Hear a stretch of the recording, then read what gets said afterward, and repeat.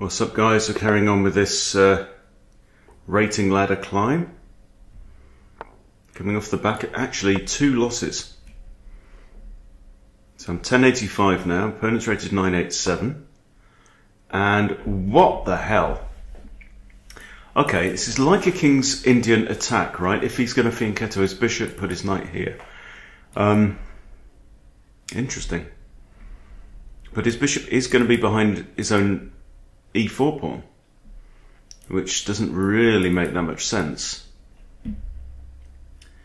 So I'm going to develop my knight as normal. Let's attack this pawn, might as well. It kind of reduces his options. He really now needs to defend. d3, bishop g2. This is a funny old move, man. Unless he's thinking about f4, which is... Okay, d3 is played. I'm already thinking this side of the board is looking weak. I want to develop. I like bishop c5. Nothing wrong with knight c6 either. I could even contest the centre. If pawn takes, I've got queen takes looking at this. Let's go for it. Let's go straight at the centre. Why not? An opponent's played wasted time and really given over the initiative back to black with the move g3, and then kind of failed to follow up with that. I don't think d3 was correct here. Yes, it achieved what he wanted to do, which is to protect the pawn, but didn't come with development. So if this and queen takes, he's already weakened, I would say. There, queen takes. I'm attacking this. Bishop can't block. Knight could. Then do I have e4 hitting the knight? Pawn takes, queen takes, queen. Okay, if I take... We could go into an early ending, of course.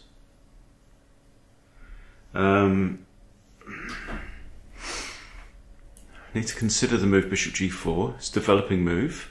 Hits the queen. Queen could just lift to d2. Or we could have this, or we could have this. This is like tempo losing because he pushes his pawn and then I kind of retreat the bishop. However, is it worth the loss of a tempo, or do we just take here? Bishop takes, takes. He has to recapture, loses castling rights.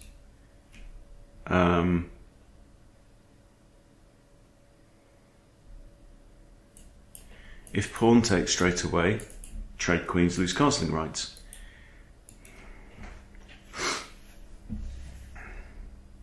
I also have a check with bishop e4, c3.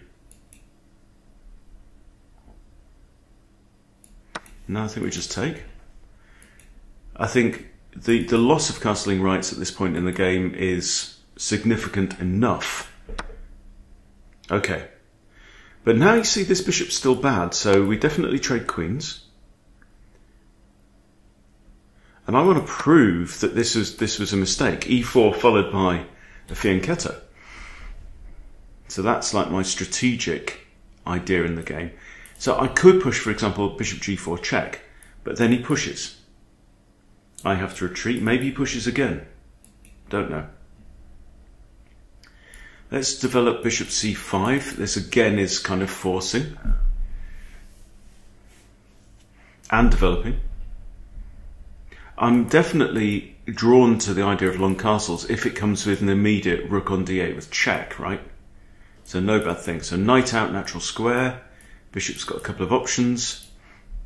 In fact, even if he does this, I then have long castles with check, forcing. Maybe. That might be worth thinking about.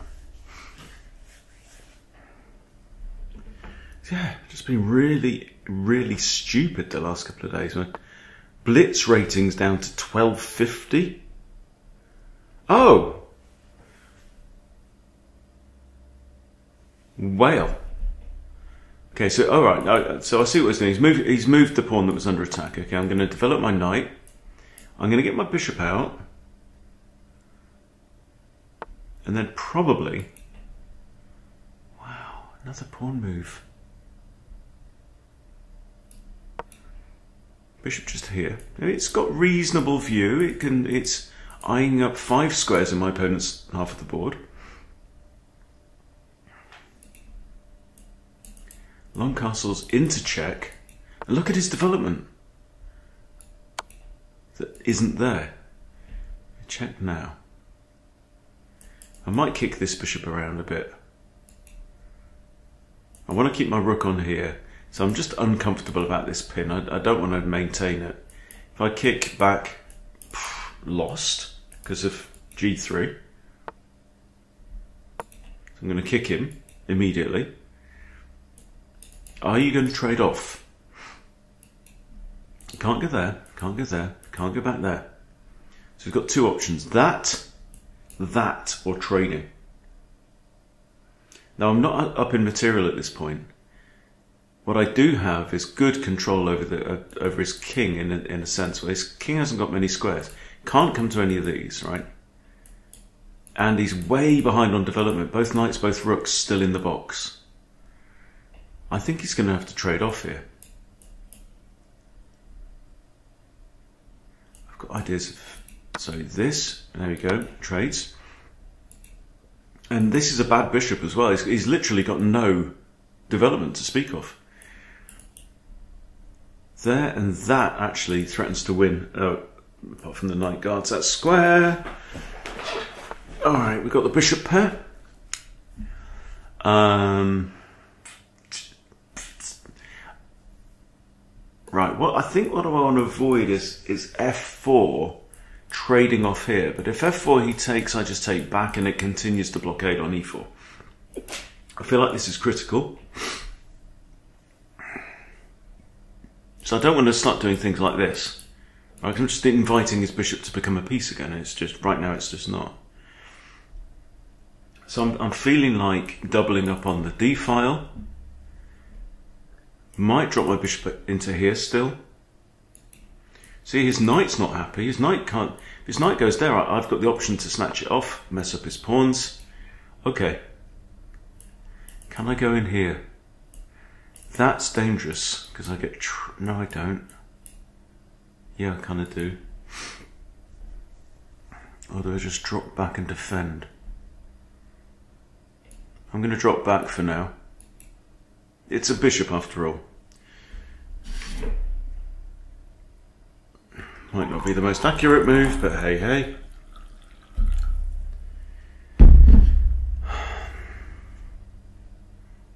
I'm relatively comfortable. So my opponent's moved a bunch of pawns. Does not have good king safety. Is about to engage his rooks into the game. This rook is the only defender of this pawn, by the way, which is under attack.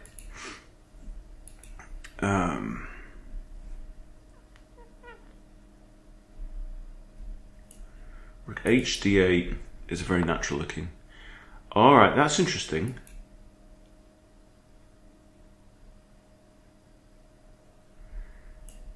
a5 now he can't take because he loses the knight, but does this benefit me in any way? His knight can't come here. I could just play that if this is his idea, but is it a threat? Not really. I can kick him if he comes, right? You should also consider the possibility of like this. Like if I give up the bishop with check, he can't go here because of my light square bishop. So he has to retreat. Let's think. I take, pawn takes, knight takes, check. Bishop guards these. He might come here. I think before we do that, let's just bring both rooks into play. So I've got the option of, for example, this. I can't see how it works now, but I'm thinking about the bishop sack for these 2 key pawns. Leaves him with an isolated pawn as well, which is another weakness. This bishop is still bad. If takes, takes, takes now. He's in check. Okay.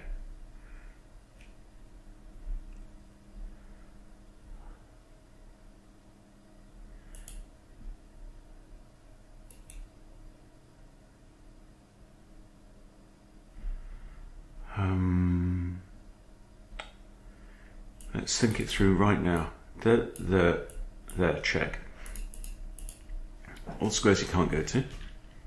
And all of these, of course. So he's got... Oh, and the other thing is, this is assuming this move order, the pawn takes first, right? But then I am attacking the knight outright. So he might trade rooks first. He's got a problem, the king has to defend the rook as well. Here, if pawn takes, check, king could attack my knight, but if it attacks my knight, I just win the rook.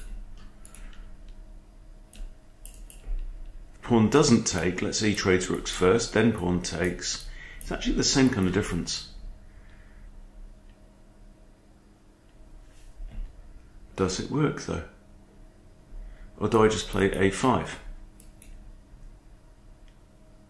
I think I prefer a5, just maybe threatening just to bust these pawns open. Keep these bishops together. I just don't see a win there.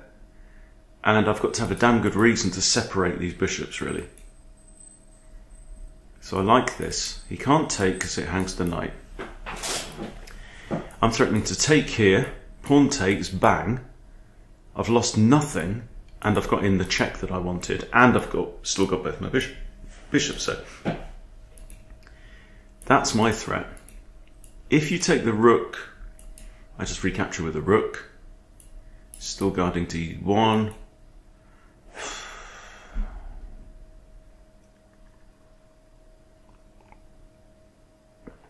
And definitely the lower, that just hangs the knight. Lower end of my performance range right now. Okay, so I'm up a knight for a pawn.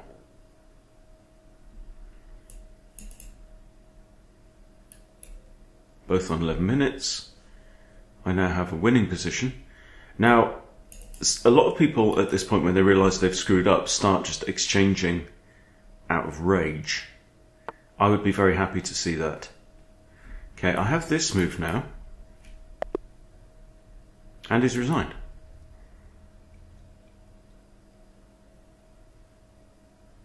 Curious. Okay, well let's see what went wrong for white. And I do recommend that you try and do this at the end of every game before going into computer analysis, if that's what you do. Okay, this already feels to me like, I'm going to stick the eval on actually. Yeah, it's already equalized. 0.1. In fact, minus 0.4. So it goes from plus 0.3 in white's favour after this move to, well, it's jumping around a bit, but it says black is already slightly better, if anything here, which is fascinating. So I then play knight f6, which is fine. d3 I wasn't keen on. It's now gone to 0.6, 0.4 again in black's favour. So this is, I think, just like a strategic mistake to put your pawn here, right? In fact, after this move, right? So now already this is a closed file. That means this pawn can't move forward, this pawn can't move forward. So why carry on with this idea? I don't know. You don't normally get the King's Indian attack from this kind of move order. Okay, so then I strike for the center. And the computer approves. It thinks that was a good thing to do. And now if Fianchetto's the bishop anyway, mistake by the look of it. He's lost like nearly a whole pawn that way. Because what he's done is he's put his bishop on a square where it's really only got two squares. Right? So he's already worse. And now I trade, and it likes that. Trade off the queens. Okay. Develop bishop. Black is still better. 1.5 now. Pushes a pawn in, again in front of his bishop. He's made his bishop worse, if anything. But he wanted to move it, so what else has he got? I mean, he could have put his knight here, but then I can take out the knight. Bishop takes, I win the pawn anyway, I guess. But this is the thing, right? I developed a piece with a threat that meant that my opponent then had to do something he maybe didn't want to do, which was that. Right? So now I develop again. Again, it likes that. Now c-through.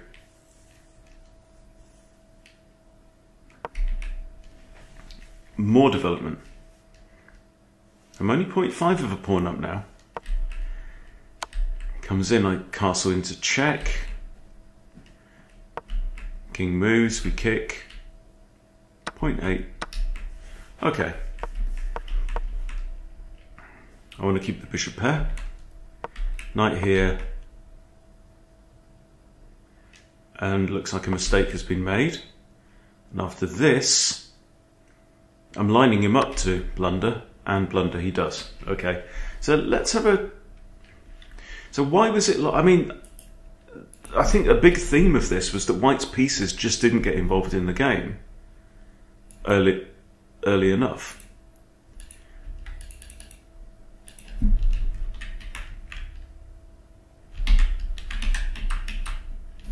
So let's paste the clean PGN into an analysis board and see what the computer thinks. See what can the computer add to our own analysis. So that's the way I'm thinking about it.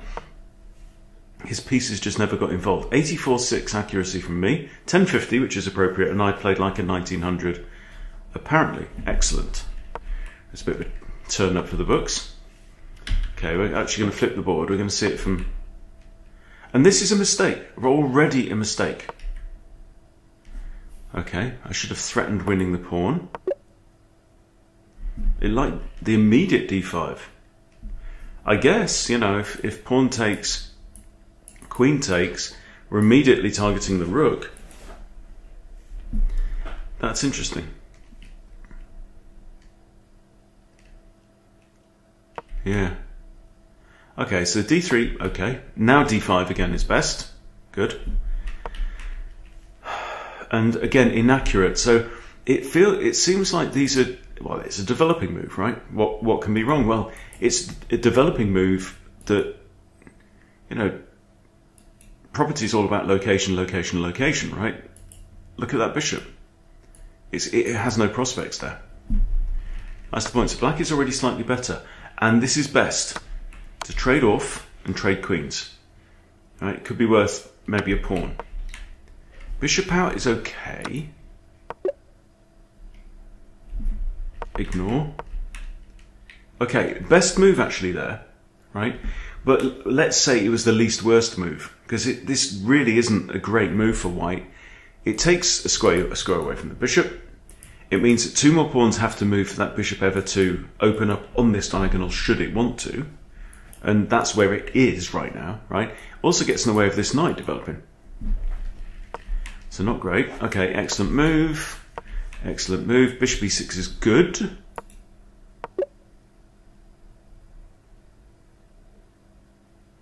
That's a very unhuman move. Not fantastic, just castles with check. Okay, steps away. And now, okay, didn't like this. Huh. 0.4 of a pawn difference. Okay, but we get the double pawns, but I still have the bishop pair. Okay, knight comes out. Didn't like this. Yeah, maybe. But like I kept saying, I just wanted to keep this bishop boxed in. Right, it makes it easier for me not to do that. Okay. Oh, we didn't like that. Huh. That's the move we considered. 0.7 of a pawn difference. Okay. So he could have punished me there. That's just odd. Okay, so I double up here.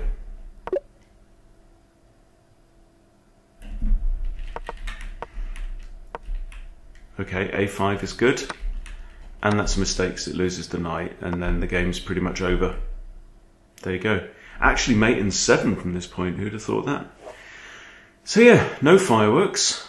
Nothing spectacular.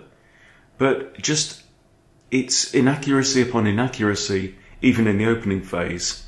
You can see how hard it made life for my opponent. Look at this situation now.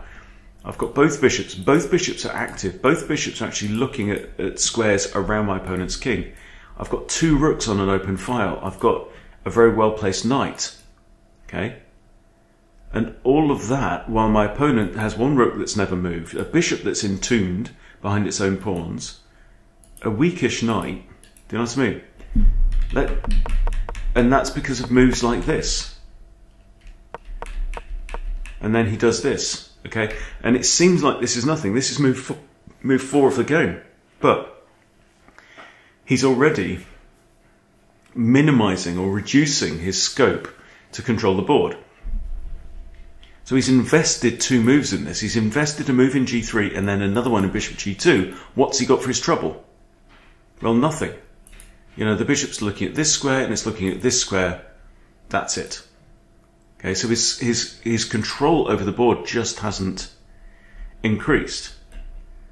Right, how many squares is he looking at in my half of the board? 1, 2, 3, 4. I think. Yeah, 4. I'm looking at 1, 2, 3, 4, 5, 6 as well. 7, 8 already on move 4. In fact, I've only played 3 moves, right? So I'm actually controlling more squares in my opponent's side of the board than he is in mine, even though he's had 1 more move. See?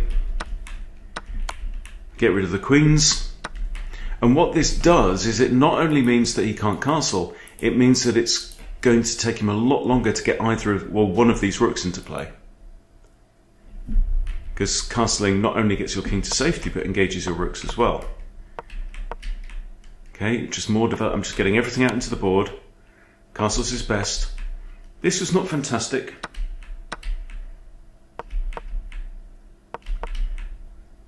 So yeah, I knew that was kind of conservative. And just doubling up on the open file. And then tactics at the end. And that's it. Right?